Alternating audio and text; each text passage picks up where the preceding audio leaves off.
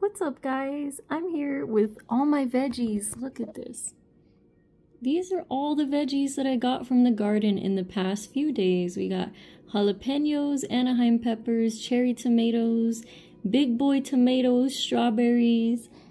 And I just wanted to speak to y'all and let y'all know that I've been praying over my little garden farm, and God has been hearing my prayers.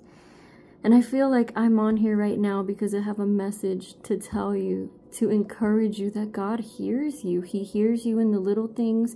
He hears you in the big prayers. He hears you when you whisper under your breath to Him. He takes all of it into account. I'm here to tell you that I prayed over my garden. I prayed, Lord, bring abundance. May these plants be blessed by your presence. And He never fails, guys. He never fails. He truly has gifted me. I just feel so gifted. I love nature. I love growing things. I love being a little farmer. One day I want land, and the Lord says, ask and you shall receive. Keep knocking and the door will be open to you. Seek first His kingdom and all else will be added to you.